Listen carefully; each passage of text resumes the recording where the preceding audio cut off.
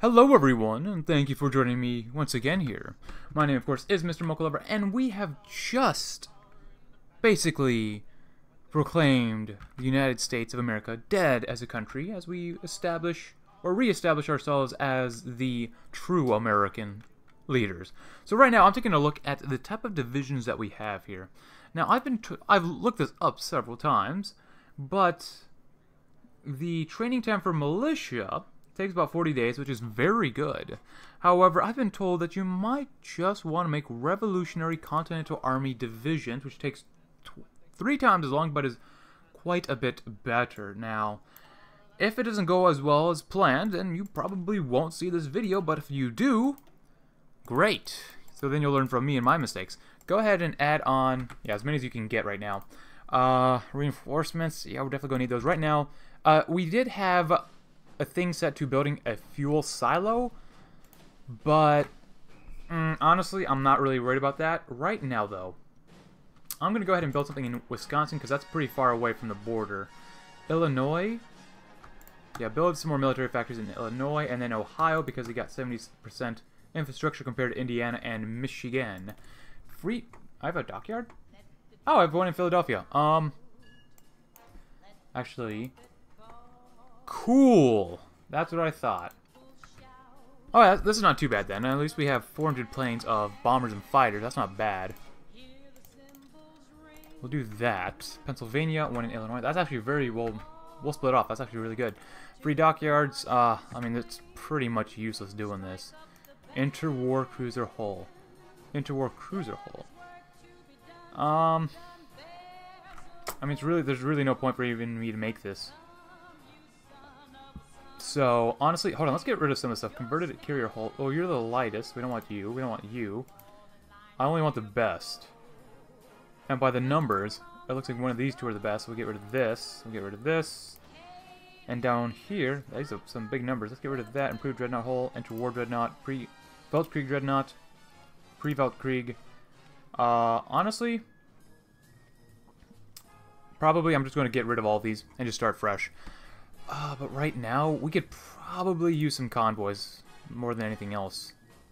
And this is an interwar cruiser, light cruiser hull, so that's good to know. You can only go to Pennsylvania. And I did decide that we will choose the People's Liberation Army because I love superior firepower so much. In my opinion, it's still the best. Probably followed behind lightning warfare or mobile warfare doctrine. But I really want industrial warfare because we're going to need to produce, and use the hell out of our artillery. So we're going to go with People's Liberation Army. So right now, all we're making are guns. We have a single factory. Oh no. We will need some artillery. We will need a lot of artillery. Put you at the bottom. Definitely build as many guns as humanly possible. Put this above here. Put that on 3. Put that on 2. Motorized? I'll make 1 motorized if needed. Alright, let's get a quick look. I am picking up right where we left off last time. So, okay, so we have... That is an extremely worrisome number of factories. But, here's something that I had to decide on what I had to do for our military. So we will have a ton of militia divisions, but I've looked up a couple guides, and you probably want to get the militia divisions that spawn the most right now. So we have 6 from Indiana, Illinois from 16 from Illinois, 10 from Michigan, which isn't bad, Ohio's 13, which isn't bad, Pennsylvania has 19, which is the most. So let's go ahead and grab Illinois first, because I want to set up the western border first, and then the Pennsylvania borders, followed probably by Ohio. And you can only do one of these at a time, which really, in my opinion, sucks. Alright, can we please get some more factories? Because I only have 1. Hey, but let's go. Oh, ooh, I did not know if this would actually spawn around. So we have the Pacific States of America here. Hopefully they don't join the regular U.S. I really hope they don't.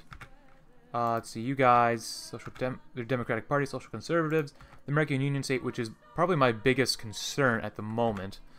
We have a few more numbers. They obviously have double our military factories, and they got probably a few more divisions than we do.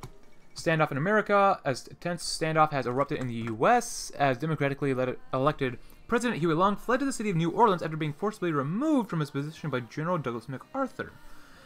They basically declared MacArthur's government illegitimate as well as northern supporters of syndicalist Jack Reed, based in Chicago, and the Pacific governors under the leadership of Governor Frank Merriam.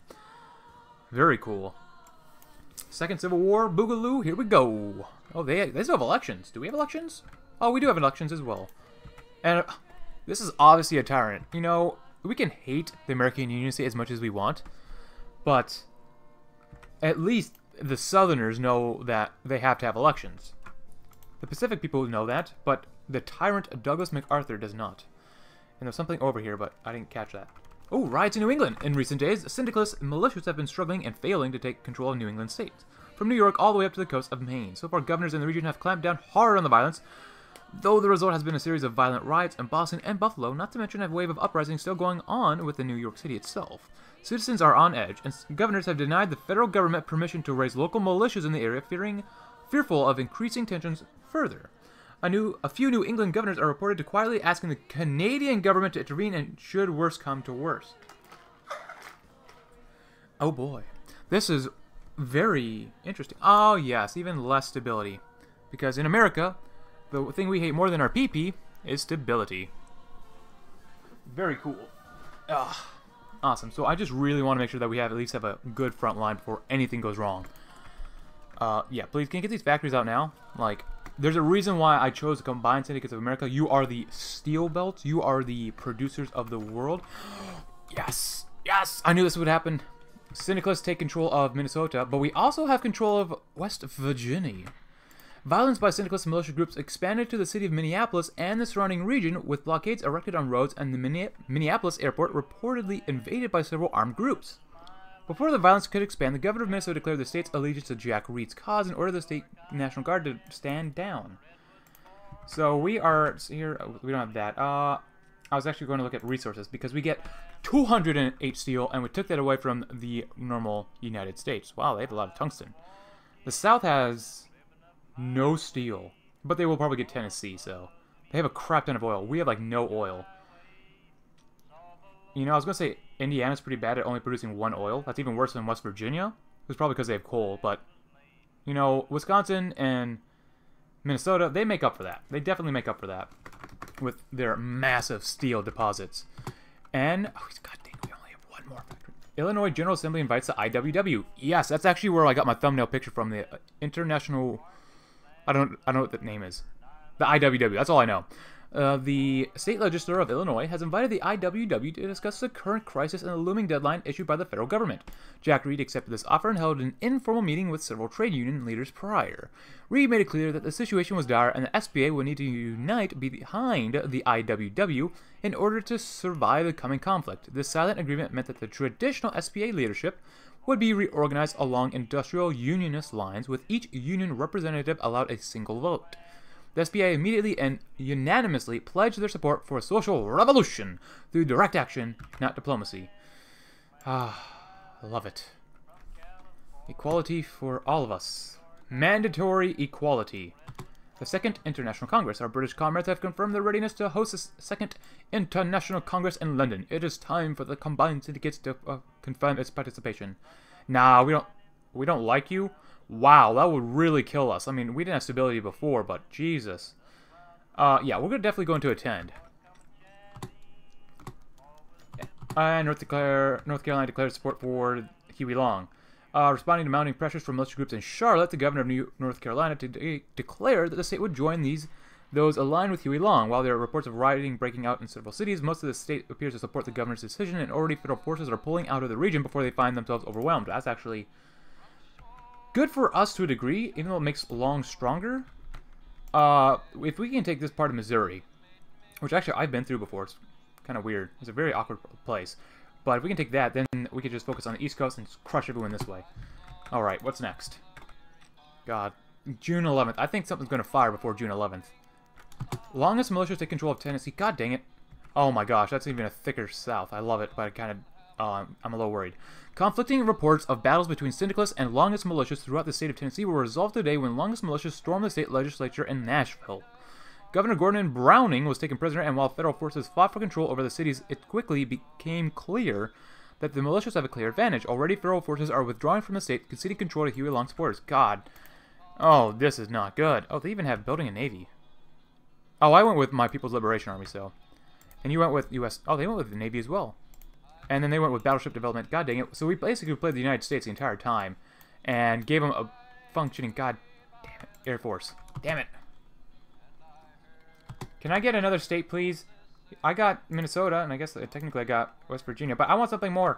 Can I get Kentucky? I'll take Kentucky. I'll take Iowa. If I get Iowa, that'd actually be pretty cool. Chilean-Argentinian War, no one cares. The real stuff is going on here. Yeah, I don't want Iowa. I want Kentucky. Actually, I've been told that Kentucky is actually an extremely important state to get. So, Federalists victorious in... Oh, no. The battle between Syndicalist militias in New York City all the way down into New Jersey has ended with federal forces declaring victory. Already the leaders of Syndicalist militias are being rounded up and imprisoned, although many have vanished into urban areas with lingering reports of violence still going on. Fierce forces loyal to the federal government are concentrating on securing the eastern seaboard and securing the border with neighboring Pennsylvania. Oh my goodness, that's not good. What's next, though? We have a single division, while the United States has quite a few, and we have very little. So, Central Committee Directive 25, appointing a leader of the Revolutionary Military. The Central Committee has released a directive to appoint a member to the Chief of Staff of the, what? Chief of Staff of the, and guide the whole revolutionary military to victory against all reactionary, capitalist, and counter-revolutionary forces. Who are we choosing? Smedley Butler, who I love, who gives us more Special Forces attack and defense. Wow. Special Forces capacity multiplier, but we don't have any Special Forces. For God's sake, all we have is Reed's Own. And even them, they're less than half strength. Oh, my goodness. Maurice Rose, which actually gives you pretty good motorized and mechanized boosts, but I'm probably going to go with Oliver Law, just because he's got Chief of Staff, School Psychology, Division Organization plus 10%, and Division Recovery Rate plus 10%. Let's see, this is Revolutionary Military. Huh. Upton Sinclair, Ralph Chaplin, Elizabeth Gurley Flynn. Yeah, I'm going to choose him just because this means all of our divisions get this boost, so that's actually good. Since I really have no tanks, no motorized units at all, so preparing hopefully for the best way possible. Jack Reed declares the April Revolution. In the Illinois General Assembly, Reed delivered a fiery broadcast describing the wealth of America and the syndicates, declaring that direct action against capitalist society was a vital necessity for all Americans and that the federal government's deadline must not only be ignored, it must be defied. Telegrams from the Third International poured in to support Reed's SPA. What, Reed's? Who's Reed? It's Reed, right? Exciting the attendance, a vote was called to begin reforming the American capitalist economy into an anarcho-syndicalist economy. Well, we'll see how long that stays here. Because I've got goals. Equality goals. Radical equality goals. This referendum, signed by the attendants, declared the Federal Reserve null and void. The IWW was appointed the labor chamber for the new syndicalist government, and the selling of company shares declared illegal. The representatives, satisfied with their success, oh my gosh, we need to proofread this stuff, have returned to Chicago to organize the armed revolution. E pluribus unum. And we have revolutionary militia, so we get less division organization, but better recovery rate and less planning speed. Oh my gosh. The 1937 Spartacade. Very cool. This first Spartacade's opening ceremony was held in Edinburgh and attended by dignitaries and athletes from around the socialist world. The British team carried the torch, the French team the hammer, and the other teams carried the piece of the cog of the location where they will be assembled. When placed together, they form the international symbol of syndicalism. Cool, so we got a bunch of militias here from Pennsylvania. Oh my gosh, these are not very good, but that's okay. Let's see, they are militia. Planning speed, that's good. Oliver Law is actually pretty good. He's got some recon, so I'm going to give him that. Nice, what a glorious day for the working man. And since we have this, from what I know, from what it looks or appears like at the moment, I'm going to actually keep you in Chicago, because I'm going to use Reed's Own as a kind of special force unit, I suppose. I mean, they're not really good right now, but they're our only infantry division. And then, but these guys, they're actually militia. Oh wait, you're not only militias, you have even worse infantry stats. Actually, which one's worse? Probably this one's worse. Let's see, let's take a quick comparison. So, the one on the left is a militia, the one on the right is the regular garrison. Same speed, this has less HP. So this can't take as many attacks. This has more organization, though. This says worse recovery rate. This says worse suppression, but doesn't matter. This uses a little bit more supplies. Obviously, it's a smaller combat width. It has it actually has some sort of piercing. Breakthrough is actually not as good. The defense is a little bit worse. Soft attack is 25% better. Hard attack is a little better. So overall, even with fewer divisions, infantry is just better than militia, but we will have to use militia regardless. So right now, Wisconsin has 6. That sucks. West Virginia only has 4. 13 in Ohio, which is pretty good. 5 in Minnesota, which is okay, not great. Michigan's not bad. Indiana has 6, but Illinois has 16, so we're going to do that one next. Yeah. And Illinois and Pennsylvania are going to be the main forces within this, especially, but then I'll add Michigan and Ohio. So that'll be extremely important as well. Guys, do you have 33 divisions? That's not terrible. Central Committee Directive 53, appointing a leader of the Revolutionary Army. The Central Committee has released a directive to appoint a member to be the head of the Revolutionary Army and guide the army to victory. The Central Committee has to appoint who? Let's see, for this, Benjamin Katine, he is a guy, he's one of the generals that is a leader of the Union. So he gives us daily army XP, which is extremely good in my opinion. Organizational loss when moving is okay, and better planning speed. Hans Amli gives you more division organization and better supply consumption. And Louis Secundi. So that's more mechanized mobile warfare stuff. So we're not going to choose him. Hans is actually not bad. I like the supply consumption, but I really like that division organization, especially since that'll go against revolutionary militia. Actually, let's take a look at this. Right now, land, night attack. Anything else here? Planning speed, half. Entrenchment speed, What was that? Experienced soldiers lost. Supply grace, out of supply. Reinforcements slightly better than normal. I'm probably going to go with this just because I want that daily army XP. You know what? Honestly, maybe I won't go with them. Maybe I'll go with Hans Amli because even though this gives you daily army XP, by the end of the war, or even midway through the war, we can start changing our division's template because we'll be fighting so many land battles that it won't even matter. So I'm going to go with more division organization and supply consumption, or better supply consumption, so it basically nerfs the division organization debuff from revolutionary militia. So we've got plus 10% from each of these guys. Not bad. Really not bad. And I've been told to make synthetic refineries, but obviously that's not going to happen anytime soon. Actually, can I...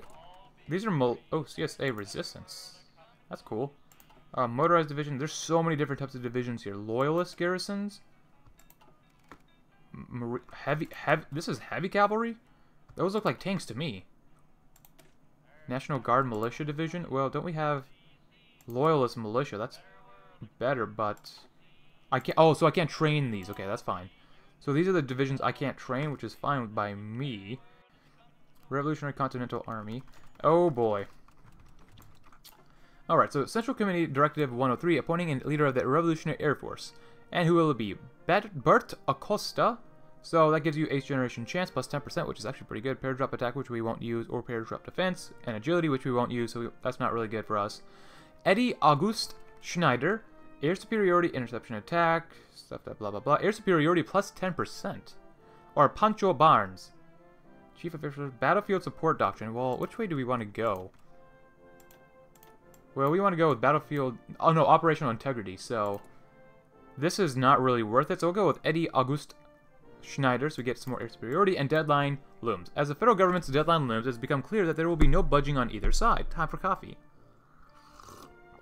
Across the part of the country controlled by Reed's supporters, militias have been raised in large numbers, and the growing determination to see the country remade in a syndicalist image by force has taken hold. Ooh. The federal government, in turn, has also made it clear they see no path to compromise. Does anyone have any factories? Do you have 2? You have 8. And you have 1. And they only have 8 because they also have New England. So, also, if you haven't noticed, I have lowered my in-game volume by like 8. So, or no, my outside game volume. So you should hear this a little bit less. And oh no, I didn't have enough time. I declared war on the Pacific States of America as well as the U.S. and America. Okay, good. Thank God. Okay. Wait, our request for military access has been accepted by Mexico? One thing you have to watch out for is if Canada goes authoritarian, because then if they do, they might kill you. So. Stability. Very good. God save the king. Please don't go authoritarian, or I might have to restart this. Lend-Lease from the Union of Britain? Sure, why not? Oh. Okay, so we got some more factories, guys. We got more factories. Thank the Lord. we're going to need a lot of these. I'm going to need a lot of that as well. Guns. We're just going to need so many guns. This is actually not too bad. I don't mind doing this for support equipment, but just give me all the guns you freaking got. I need my divisions now, guys. Like, I don't know what you're thinking. I'm going to start manually controlling this just because there's areas along... You want to get to this river, I've been told, so that you can just kind of dig in when you get there. So it's actually not too bad. Actually, I want you to go this way. You go here, take out Bismarck, and then stop. You guys get to here, and then stop. Go to Pierre. Go right there. And we will basically not be able to do very much else. Because I don't have any of these divisions yet. It takes another 5 frickin' days. Oh no, I can get completely invaded by... Okay, so we got more equipment, which is good. But I can't defend. I can't defend. All right, Reeds. You're coming down to Indiana because there's like no one. There's no one guarding Indiana. I'll have to completely defective. Oh, 4 militia units. Oh, that's good. That's really good, actually. Let's see. 4 more militia units. Come up here. I need you to guard against New Jersey. Jersey Devils. That's cool. You're going to defend, so I need you. Cool. And you are 18 combat with, which is fine. Okay, so the outcome of the Spartacade, not enough for the team to be the winner. That's fine. Oh, and we get some volunteers. Good. Canada seizes New England. In response to the outbreak of civil war in America, Canadian forces have marched into New England and seized control of the entirely lightly defended region. While they claim this is in the interest of safeguarding innocent lives from the spread of chaos, more cynical members of our government suggest the Canadians are guarding their weak eastern flank in preparation for a possible war with the combined syndicates of America should it prove victorious. Either way, it is clear that Canada has no interest in consulting either the American government or its people, and our sovereignty has been utterly violated. Yeah, I'll respond later. I don't have enough divisions for this goddamn front line here as is, so... Okay, so the Red Witches. Gender equality has been a major ideological component of socialist thought, and we have yet more evidence that it works. A squadron of female pilots have earned renown throughout the CSA for their daring raids on enemy territory, the controlled or coordinated and synchronized attack formations, allowing them to take down larger enemy air forces with ease. Derisively being called the Red Witches by the reactionary forces under Huey Long, the squadron led by Florence Pancho Barnes has taken their new nickname up with great pride. Very cool. Get over here, Illinois supporters. Get over here, boys and girls. Actually, if I could take out Newark, that'd be awesome. That'd be fine with me. Cool. Oh, we've already engaged some regular American divisions. Seriously. Second International. Very cool. And we've divided the American government. Oh, boy. Yeah, don't do that. I don't want you to get surrounded. Oh, God, they are coming in. And it looks like we can't actually move over there. Okay, then. The Socialist Republic of Italy wants to help me out. That's fine. We can't break through here, unfortunately, just yet. Hemingway's speech, Day 3. With American questions settled, Ernest Hemingway, the Syndicates delegate to the Congress, took the stage. He thanked all those who supported the CSA's cause and called on the socialist world to constantly battle the reactionaries. The speech was received with great applause, especially by the French delegation. Oh, cool. More political power. Let's see. Push on the front. So if we do this, we get attack bonus and defense against certain factions within the United States. We have low stability, but what I've been told, or what I looked up, ooh, what is this? Daily political power could be really good, but you want to go with total mobilization as fast as possible to get more factories. So I'm probably going to do that first and then switch to something else. Oh, they're attacking us. Oh, that's not good. Oh, thank God. Thank God. Okay, so we got a couple more divisions here. That's not good, though. I have to reorganize this. You will be under who? Cannon looks like a good guy. Put you both under him. That'll be better, probably. I just want a really good organized line. And let's see. 6 militia divisions, 10, 5, 13. I need full control of West Virginia to get those divisions. So obviously we're going to do Michigan. Where's Michigan? There it is. Because it has... Wait. No, we're doing Ohio because it's 13. Cool. Yeah. And obviously you'll be under Smedley, Butler. Butler. Yeah, boy. Oh, New England's here. Very cool. Yeah, boy. New England's here. Alright, so go ahead and defend the line if you can. And, yeah, that's not bad. Canada seizes Alaska. That's fine. I'm not really concerned about Alaska at the moment. You know what? I'm going to go ahead and do one of these. Just because we are already on the federal front and I need some more... I need a greater ability to win here. If you guys could cut these guys off, that'd be great. End of the Spartacade, that's fine. Oh god, they are already kind of pushing in. Go ahead and work your way around. Oh god, you guys are going to get cut off, aren't you? Go ahead and... not you. Retreat to Ohio. Oh god, this is not good. Just go ahead and retreat. I don't mind if you lose the battle. I don't want to lose you as a soldier, though. Central Committee Directive 10. Regulation governing the redistribution of material assets. Interesting. Actually, you come down here. Cut off that federal division. So now that the revolution has begun, we must decide what should be done with the bourgeoisie. The IWW proclaim we confiscate all the wealth and redistribute it to the people immediately. The up-and-coming vanguard has called for their immediate arrest and execution as well, citing the fate of Vladimir Lenin as an example of revolution defeated by leniency. SPA members belonging to the depreciated AFL, along with several loyal progressives, have sought life over death, asking the Central Committee to only expropriate what is necessary for war and keeping the materialist constitutions happy. I can't read today. Ooh. Their wealth and lives are ours. Totalism, syndicalism. Oh god. We may need these moderates in the future. Oh my goodness, minus 10% war support. Baby, give me everything. Seriously, I need you to, like, leave. Mexican assistance arrives. Nice. Thank you, Mexico. Very cool. You know what? This isn't going as well as I wanted it to, so National Guard Militia, I'm not going to train you. Well, maybe I will. Yeah, it looks like I'm going to have to, because I need divisions out now. And eventually, I can reconvert divisions later. So, train you guys. Put you on low, since you guys just aren't training anything. Alright. Not bad. We have made a first encirclement. Get those federals out of here. Cool, and we are getting attacked already. That's fine. Go ahead and move over here. This is just very concerning to me right now. Oh my gosh, you're about to cut us off. Holy cow.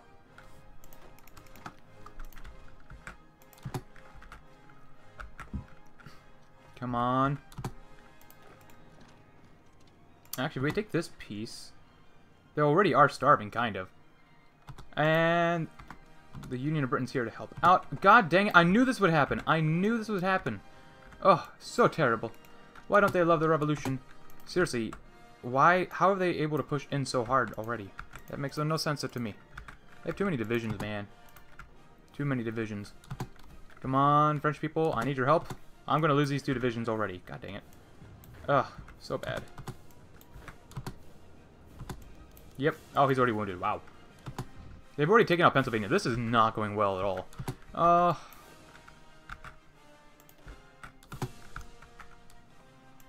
Yeah. Final act of the Second International Congress. That's fine. British assistance arrives. We get another civilian factory. Well, it's not exactly what I really need. Good. Now kill these people off. Oh, you didn't hear that from me. Cool. Army experience. Good. That's good. And... artillery support. Industrial warfare. Yeah, I need my research slots. Oh, baby. Send you this way. Because I can't afford to get cut off. I just cannot. Yeah, I think the American federal side probably has too many divisions, honestly.